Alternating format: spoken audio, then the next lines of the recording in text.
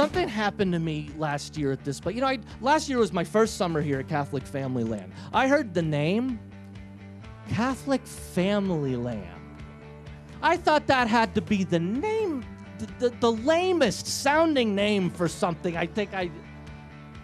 What is this, like, am I gonna go ride the Popester coaster? You know, and then I'll stop at the snack shack for some Head of the Holy Family funnel cakes. Because, hey, I mean, nothing puts you in the mood for funnel cakes like St. Joseph. Everyone knows it. Like, what, is this a theme park? Is this a cult? What am I into here? Then I get here, and I see what it is. This is the greatest place on earth. They can name it whatever they want.